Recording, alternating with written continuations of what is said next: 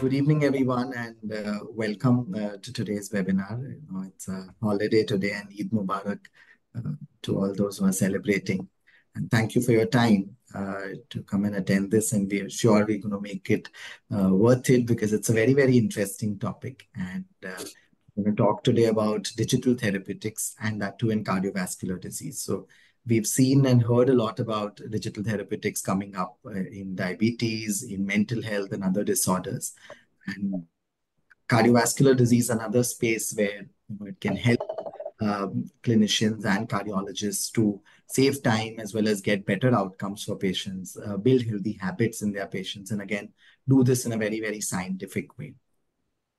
To help us learn more about this topic, today we have with us Dr. Vivek Baliga from Bengaluru, who is a very, very patient-centric physician and cardiologist. And within the medical community, we always about early adopters and laggards, and not many of us as doctors are ingrained to trust technology so much, but Dr. Baliga is definitely an exception who has been an early adopter, understands what is the best technology and how it can support him in his practice and give better outcomes. So without further ado, I hand it over to Dr. Baliga. Thank you very much for the kind introduction. It's a pleasure to be here to talk about digital therapeutics, especially for cardiovascular disease. Now, we have seen medicine and cardiovascular disease grow in leaps and bounds over the last decade or so. And after COVID, I think everybody has been looking at a lot of home-based treatments rather than having to visit a clinic. The whole dynamic of medical care has changed.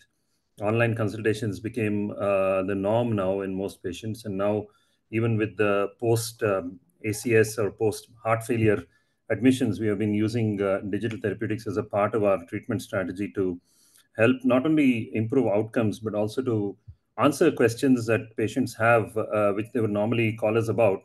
But when we have a team that handles it all, life becomes a lot easier for us, and we can concentrate on what we wish to do. So without further ado, I would like to just quickly share my screen. The topic for discussion today is digital therapeutics in cardiovascular disease. Next slide, please.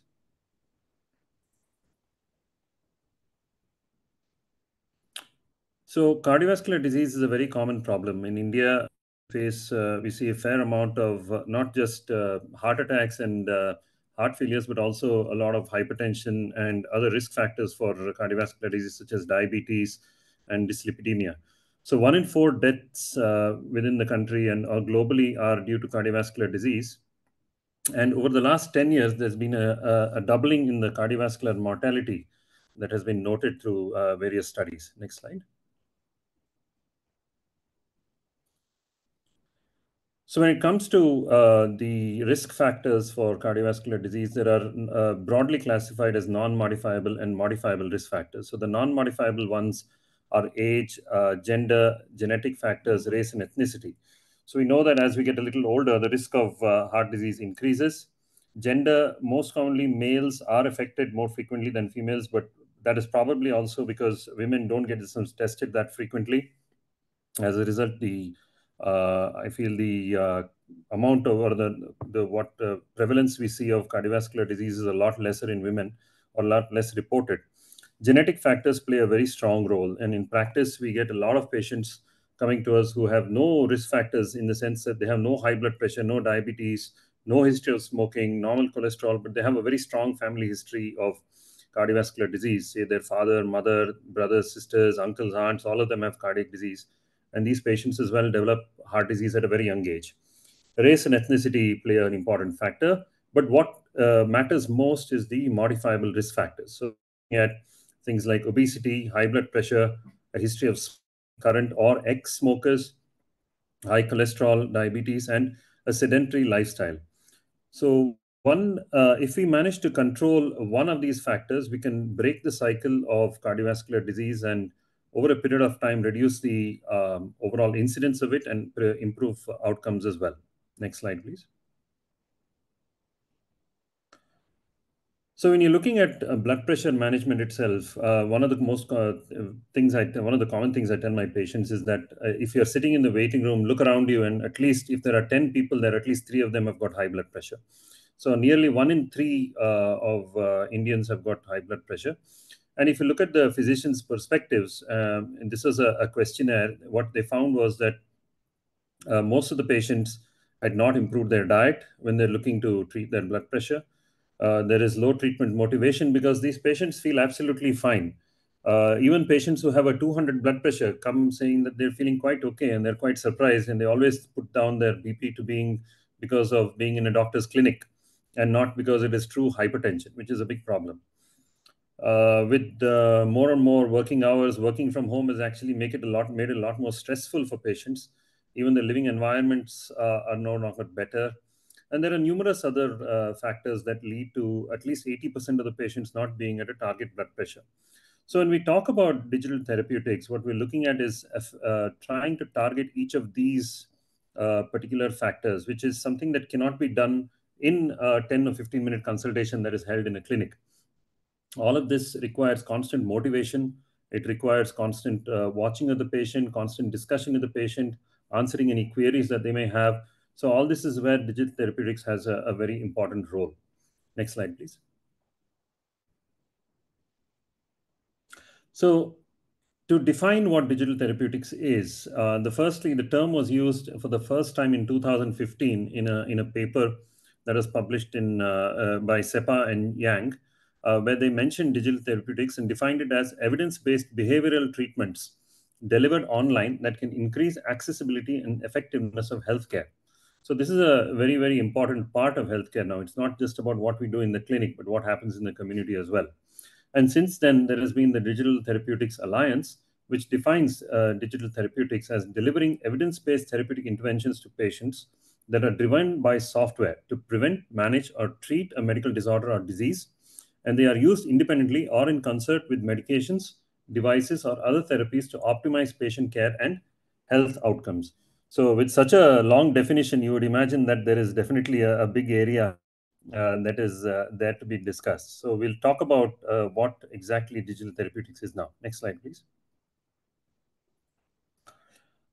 So if you're talking about how it can manage cardiovascular disease, take, for example, any digital therapeutics company, the common problems that we face as medical professionals is very busy outpatient department. There'll be a long list of patients waiting to be seen on time.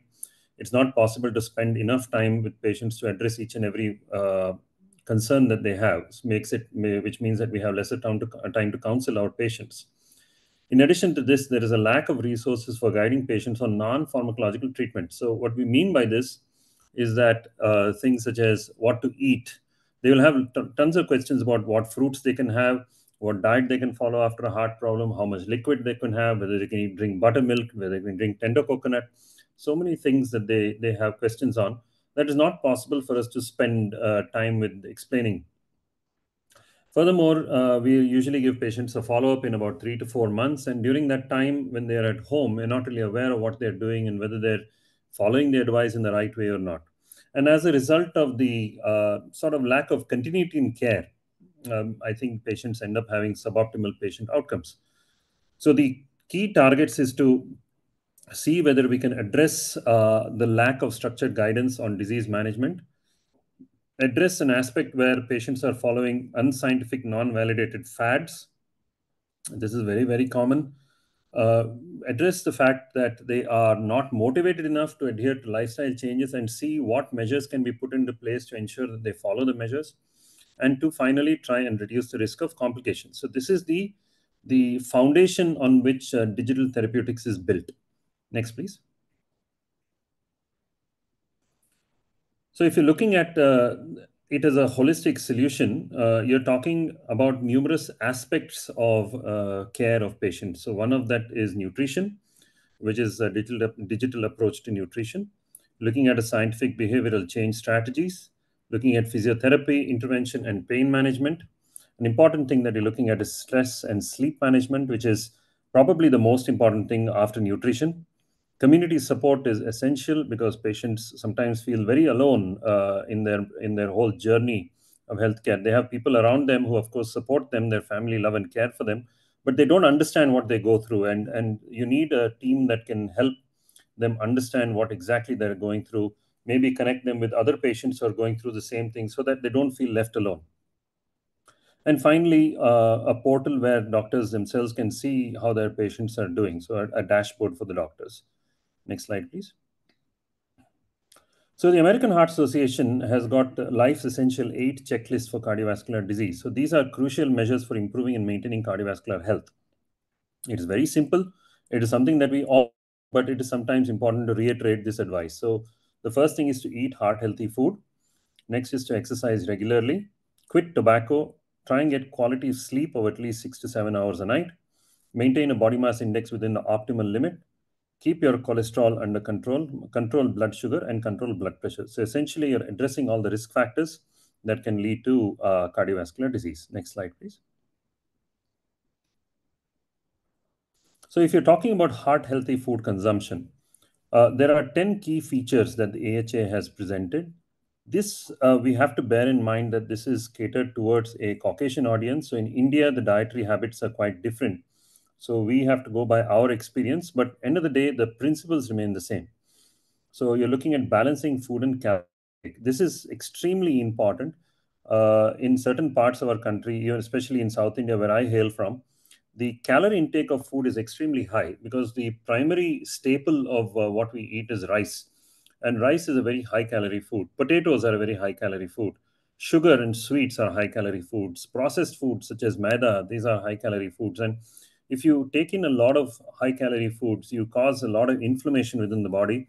And inflammation is the first step that leads to fat deposits within the heart arteries.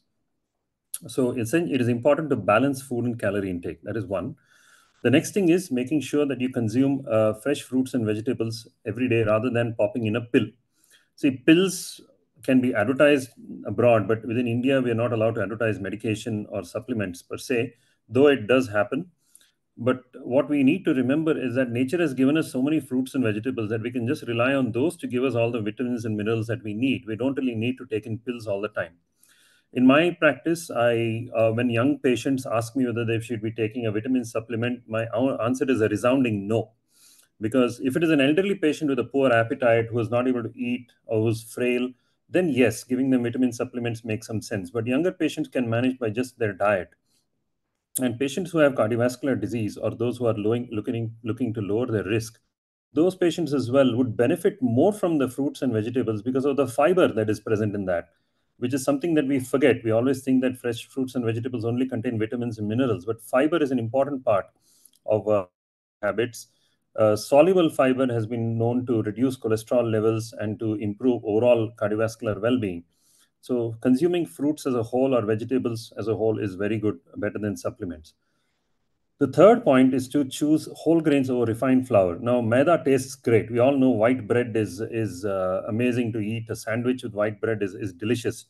But end of the day, you're harming your body with that. So you can choose whole grains. When you talk about whole grains, you're talking about whole wheat.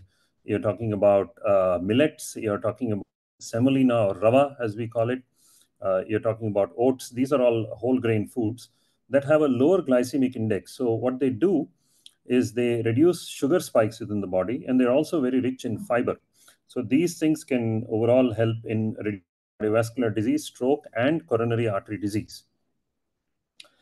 As a part of your plate, the food that you serve, put your food on, it's important not only to include all these whole grains and fruits, etc., but also to include protein.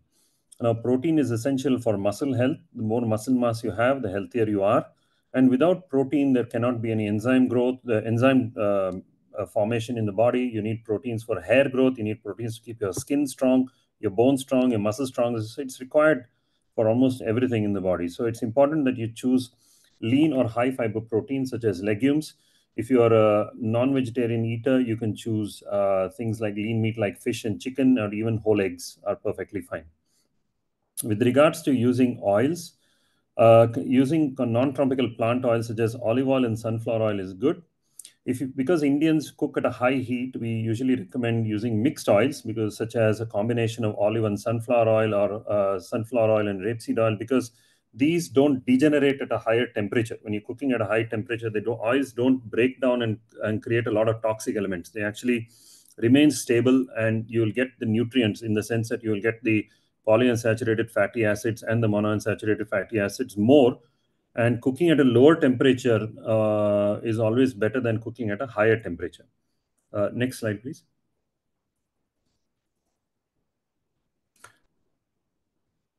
So point number 6 is to eat minimally processed foods rather than ultra processed foods as much as possible. Because studies have found that those people who eat low carbohydrate and low fat diet can naturally lower their blood pressure by around 5 millimeters systolic and 3 millimeters diastolic in 6 months. When I talk about ultra processed foods, I'm talking about mostly refined flour based foods like biscuits, white bread, things like chocolate, sweets, etc. Anything made with processed as well should be avoided. Of course, it's a well-known thing that we should be avoiding beverages and foods with added sugars. Believe it or not, a can of any soft drink has got nearly 16 spoons of sugar in it. So you can imagine the amount of stress that it's causing to your body. You might feel good, but your body doesn't actually like it.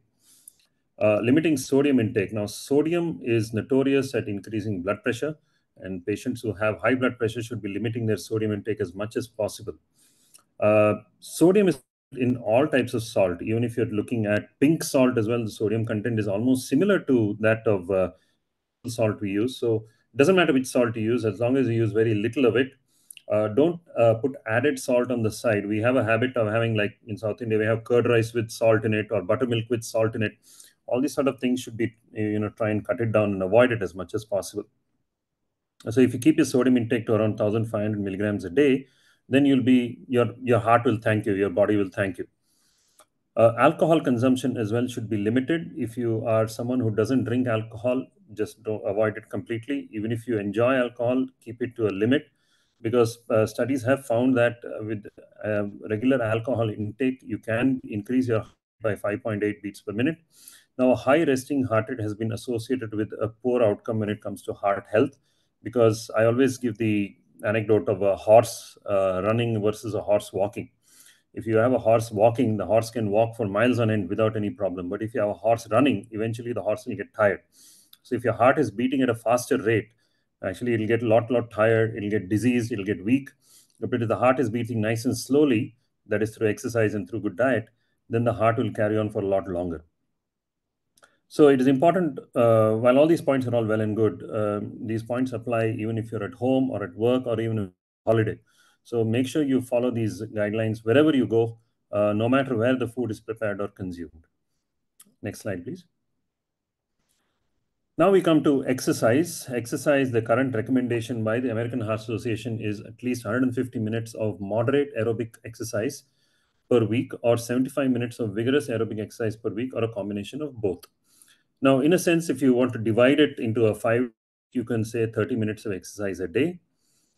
That doesn't seem like much, but this, as I said, as I earlier mentioned, a lot of the guidelines are catering towards the Caucasian populations, not towards Indians. So in India, I usually advise patients at least 45 minutes to an hour, because of the way we eat and the environmental factors we have to face compared to the Caucasian population. When you talk about moderate aerobic intensity exercise, you're talking about an exercise that makes you feel breathless at the end of it. So if, for example, you go for a walk, and if you're going with your friends and just having a chit chat, that's not really counted as exercise. That will just be counted as physical activity. But if you go for a walk and it's a brisk, dedicated walk, and you do 30, 45 minutes of that, at the end of it, if you have difficulty speaking in a sentence, that means the exercise has been a good quality exercise. And this is the exercise that really your heart will thank you for. So aerobic exercise uses aerobic metabolism. So it uses a lot of oxygen, and it extracts energy in the muscles mainly, and we call it low to moderate intensity physical activities. But if you do aerobic exercises, what you are doing in the long term is you're lowering cholesterol, you're helping the heart become a little stronger. In patients after a heart attack, or if they have reduced heart function, you're actually pumping the heart in such a way that it does become stronger and its efficiency improves. When it comes to diabetes, the insulin resistance improves, and better insulin resistance means that there is better blood glucose levels, so the lesser the medication is required for patients to exercise. And finally, there is an improvement in endothelial function. Briefly, the endothelium is a a single line of cells that lines all our blood vessels. And these cells respond to stresses. So if, for example, if you have high blood pressure or you have a poor diet, etc., these cells don't function normally, and they have a property of releasing something called nitric oxide. This nitric oxide is to relaxes the blood vessels, so the blood pressure remains nice and low and your body remains very calm. But when you're putting in stresses and processed food and not exercising and gaining weight and smoking, etc., you're damaging the endothelial cells. And the endothelial cell damage leads to poor function. And this is what ultimately leads to blockages in the arteries and heart attacks. Now, anaerobic exercise also should be a part of your regime. This is high intensity training, including sprinting and powerlifting. But kindly remember, this is not for everyone. Before you take up anything like high intensity training, it is important to get clearance from your doctor that you can do so. Some people decide one day to lift weights and they end up with injuries or muscle tears or even have collapsed in the gym. So it is not the way to do it. Talk to your doctor, talk about a plan on how you can build up your exercise over a period of months to eventually reach a high intensity goal. So anaerobic exercises have found to have positive influences on body mass indexes and blood pressure. And in some cases, it demonstrates better results in the cardiovascular system compared to low intensity training. What my advice would be is to combine both high and low intensity training in your regime, but do it with the guidance of a trainer or a team that manages through Digital Therapeutics, because they will be able to tell you exactly what you can and cannot do based on your profile. So don't do it. Don't decide to just go to the gym and run on the treadmill. It doesn't work like that. Start baby footsteps and then gradually build up over a period of time. Next slide, please. Now, tobacco is a hazard. We know that smoking is linked to about a third of cardiovascular disease and about 90% of lung cancers. And in the US, the statistics are staggering. In that 40% of children between the ages of 3 to 11 are exposed to secondhand smoke. Now, studies have found, and particularly a prospective study looking at over 1 lakh, nearly 1,90,000 patients, revealed that 36 most common of the 36 most common specific cardiovascular types, event rates for 29 of them were increased significantly in smokers. What this basically means is that people who smoke have a higher chance of developing a heart attack. Simple as that. And over 20 individual level studies pointed out that there is a 20 to 30% increased risk of stroke amongst passive smokers. So if you have a smoker at home and you're inhaling the smoke that they are puffing out when they're smoking, you have a higher risk of developing heart attacks. So it's important to just get rid of that cigarette habit completely. Next, please. Now, sleep is something that we all struggle with because of our, I guess now it's because of the weather that we have, but sometimes it is because of the stresses that we have and, the mental stress that we have. It is difficult to fall asleep sometimes. But studies have repeatedly shown that if you sleep for at least 7 to 9 hours a night, that you can maintain good heart health. Those people who lead busy lifestyles, I always tell them to at least have 7 hours of sleep, not 6, not 5, but 7 hours minimum sleep. Because remember that you've put your body through an onslaught through the day. You need to give it enough time to reset. And 6 hours is not at all. So 7 hours is important. So a study that looked at nearly 61,000 patients aged 40 or older pointed participants sleeping less than 6 hours daily had a higher risk of coronary artery disease. And for sleep quality, both dreamy sleep and difficulty in falling asleep and the use of sleeping pills or drugs were related to enhanced heart disease risk. So essentially, what these studies have found is that those people who don't sleep well are at a higher risk of developing cardiovascular disease. Next, please. Now, weight management is a crucial part of keeping your heart health and your brain health secure. While the AHA states to keep the healthy BMI range between 18.5 to 24.9, Indians are built a little differently. The BMI that we have to maintain, ideal BMI, is within 23, and 25 is actually considered obese in India. So if you are, your body mass index is essentially your weight in kilograms divided your height in meters squared. So you can just check your height, put your weight into a software, and there's a definitely enough number of calculators online, and you can check what your BMI is. If you're keeping a BMI between, say, 19 to 23, your BMI or body mass index is a pretty healthy one. But it is not the best way to check how healthy you are, because bodybuilders have a higher BMI. Waist to hip index is something else that can be used sometimes, but we'll not talk about it.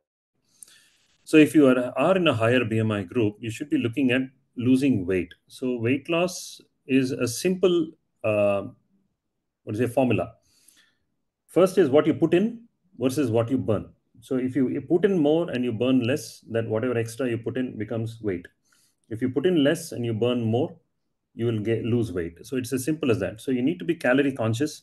So you'll need to ideally talk to a nutritionist who can tell you about what it is you're eating, and they can also guide you. And the exercise therapist can guide you on how you can burn more calories than what you're eating. So if you reduce calories and increase your physical activity, you'll be burning more calories. So essentially, you'll be burning the body fat, and you'll be losing weight over a period of time. It is important to note that in many cases, excess eating is due to habit or stress or just pure boredom. Comfort eating is one more thing that we all do. Say, for example, having a bad day, some people end up having like a beer, or they'll have a tub of ice cream, something like that. And all this adds up. I don't blame patients like that. I mean, people do have stresses in life and they do need to comfort eat. But I think it is important that we are aware of, or people are aware of what they're putting in, and balance it out over a period of time. A long-term weight loss study had pointed out that candidates achieving 4.5 kilograms weight reduction at 6 months and maintaining that at 30 months had the best reduction in blood pressure and risk for hypertension. There is a there was a lecture by the Mayo Clinic once on blood pressure reduction, and one of the points that they said was with every kilogram weight loss, you can expect a 1 to 1.5 millimeter reduction in blood pressure. So if you lose 10 kilos, you can lose up to 10 to 15 millimeters of mercury reduction in your blood pressure. So that is an excellent point to remember, that weight loss helps in reducing blood pressure. This depends, of course, if you're overweight or not. But if you have a high BMI, if you lose your weight, you can definitely bring down your blood pressure. Next slide. So cholesterol is well known. We all worry about our cholesterol mostly when we get a blood test done. The current guideline is to try and maintain good low levels of bad cholesterol. So bad cholesterol is your LDL cholesterol and your triglycerides. So if you're looking at keeping your heart healthy, you should be keeping your LDL cholesterol below 100 and your triglycerides below 150. Majority of Indians have a low HDL, which is your good cholesterol, a high LDL and a high triglyceride. And this has to do with our dietary habits since we were kids. We all want our kids to be nice and plumpy. We don't want slim, thin kids, and we end up overfeeding them, and all of them end up with high cholesterol in their teenage years. I've been having quite a few youngsters coming in their teenage years with high cholesterol these days. So it is a concern, of course, because those people who maintain high cholesterol, say above 160 LDL, and those who don't exercise and smoke, etc., eventually are nowadays coming with heart problems, heart attacks after the age of 25 to 30. We are seeing more and more. Just about a month ago, we put 2 or 3 patients within the 40-year-old patients underwent bypass surgery because how bad their cholesterol was. One of the ladies, one of the patients who underwent bypass had an LDL of 200, which was extremely high. She saw the risk factors, but just high. And she was 41 and ended up having a bypass. So it is extremely important to try as much as possible and watch what you put in. If you eat healthily and eat lesser cholesterol, lesser fatty foods, then your cholesterol can become less. But do bear in mind that genetic factors also play a role. There are patients who have parents and their parents having high cholesterol. So sometimes you will require medication to bring down the cholesterol despite your best efforts. Next slide.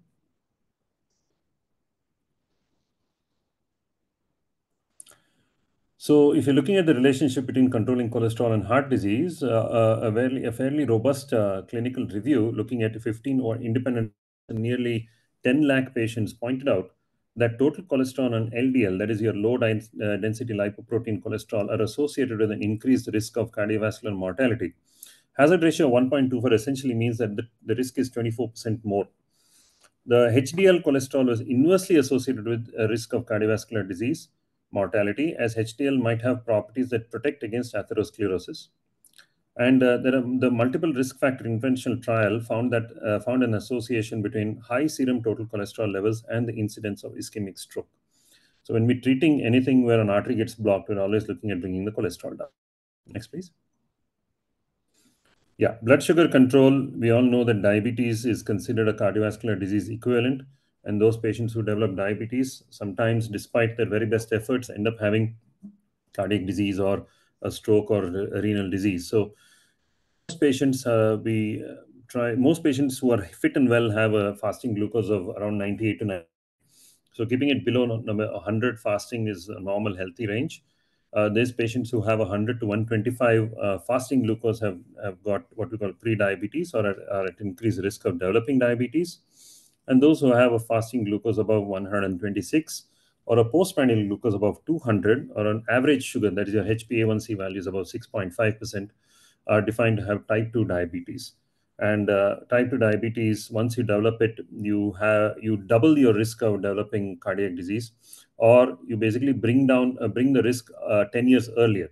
So if you were to develop heart disease in say 20 years time, once you develop diabetes, it can happen within 10 years. So patients have to take a lot of precautions and ensure that they follow a good diet and lifestyle when it comes to managing their diabetes. Next, please.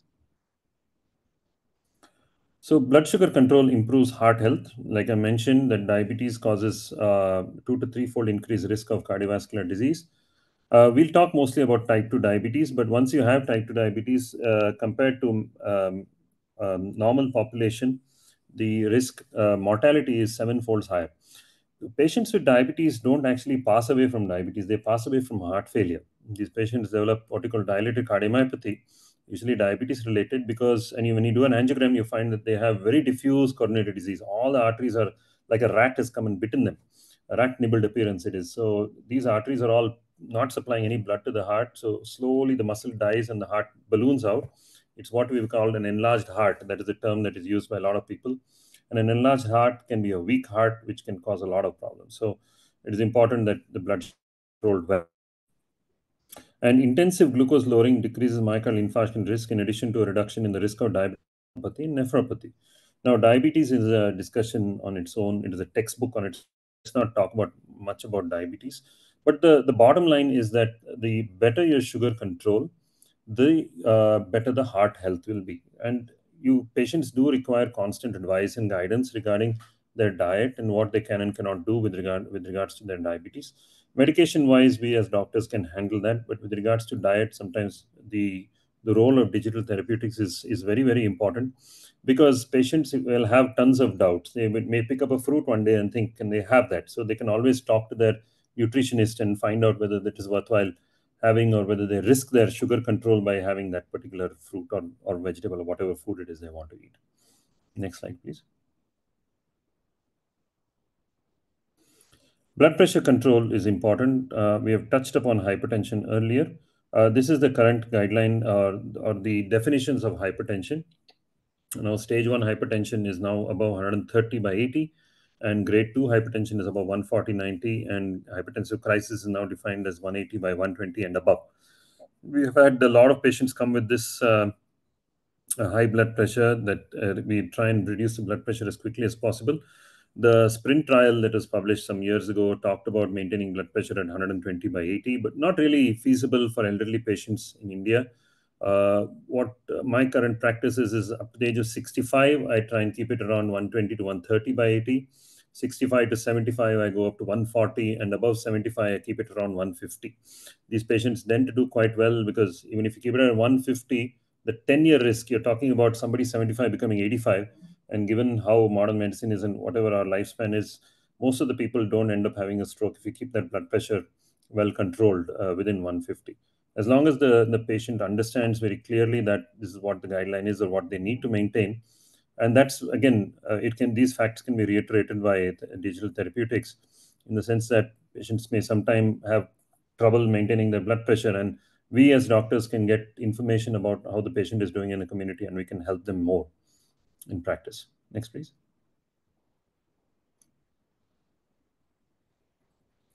This is, I think, fairly straightforward. Clinical trials have found that blood pressure reduction decreases cardiovascular risk by 20 to 25% for an MI, 35 to 40% for stroke, and a 50% for heart failure. And certain medications like renin-angiotensin aldosterone system antagonists are the ones that can specifically lower cardiovascular disease risk. But then you think about it, there's even beta blockers can reduce. Calcium channel blockers have some benefit, prognostic benefit, but beta blockers and ACE inhibitors and ARBs, and of course your spironolactone, these drugs have got numerous cardiovascular mortality benefits with regards to heart MI and stroke. Next, please. So there are that have supported digital therapeutics. If you go on to Google Scholar on PubMed, you can find numerous papers that have talked about it. But a couple of them that I've highlighted specifically digital therapeutics is a study that was published in the ESC Heart Failure Journal in 2022 that found that digital therapeutic rehabilitation helps in adherence to treatment, improves exercise capacity and quality of life in patients with heart failure. Now, a patient with heart failure carries a 20% mortality within a year, and if they're in NYHA class 4 heart failure, that risk goes up to 50% a year. So those patients who are on digital therapeutics actually can live a lot longer. Other studies that have looked at heart failure within India have also found that they can assist and guide patients during emergencies and have also been known to improve quality of life, especially those of the caregivers, not the quality of life of the patients, because the caregivers have no idea what they should be doing, like husbands who have heart failure, the wives worry about what to feed them, the wives who have heart failure, the husbands worry about what they can and cannot do. So these sort of questions can be said very openly and very in a comfortable manner with when you have a therapeutics, digital therapeutics backing the care of patients. Next, please. So yes, with that, I'd like to wind up my discussion. Just to summarize, management of patients is not just clinic-based or hospital-based. It doesn't end when the patient puts their foot out of your clinic door or if they put your foot out of the hospital ward. Care, we have a duty of care towards patients, and we have now that will do digital therapeutics for us. They keep us in the loop. They keep us at the center of care, and the patient is in the center of care. It's a bit like the Internet of Things. We have now the patient in the center, then we have all the other facilities around the patient that can target each and every question or each and every aspect of their care. The ultimate goal of digital therapeutics is not just to provide a service, but to improve quality of life and to also improve longevity of patients so they can enjoy a more fruitful and healthy life for longer. And finally, it also reduces hospital admissions. I think this is extremely important. Hospital admissions, repeated admissions is what patients care. So it reduces hospital admissions. With that, I wind up my talk and I thank you for your attention. Thank you. Thank you so much, Dr. Baliga. I think that was very, very comprehensive and very well explained. If the audience has any questions, please put it in the chat box or they can unmute themselves and ask Dr. Baliga.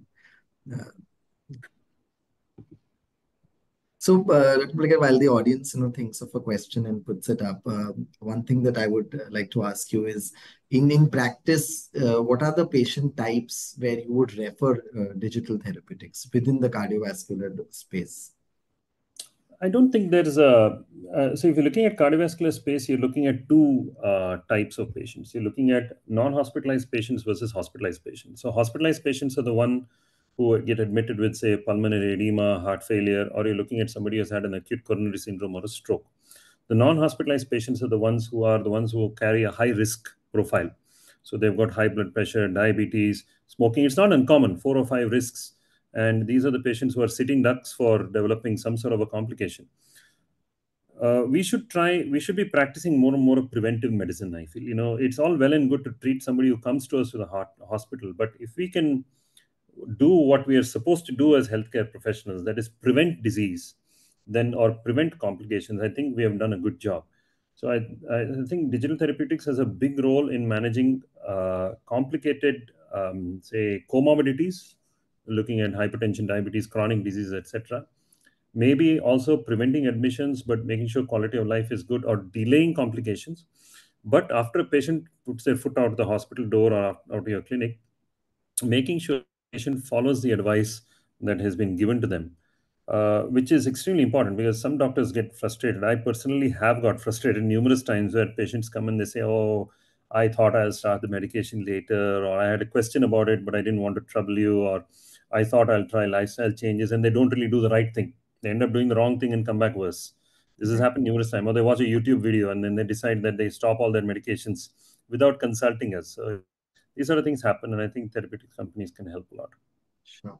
I think it's very well said. And our care as a clinician also does not stop just at the clinic, right? I think Yeah, beyond the clinic, correct. care is also something that they expect, and I think is also required in terms of better patient outcomes. We just have to find the right medium to achieve that without them also, bothering us like in every minute with all their questions, and nor Yeah, do we feel, they feel left out in any way. So I think correct. striking that right balance with the right approach is key, and a lot of take home messages for, I think, the audience as well, and very, very comprehensively explained. So thank you so much for your time and this wonderful presentation and discussion. And I also thank the audience for taking out time today. Thank you so much, everyone. Thank you. Thank Thank you. you. Take Have care. a Bye. good night. Thank you. Good night. Bye. Bye.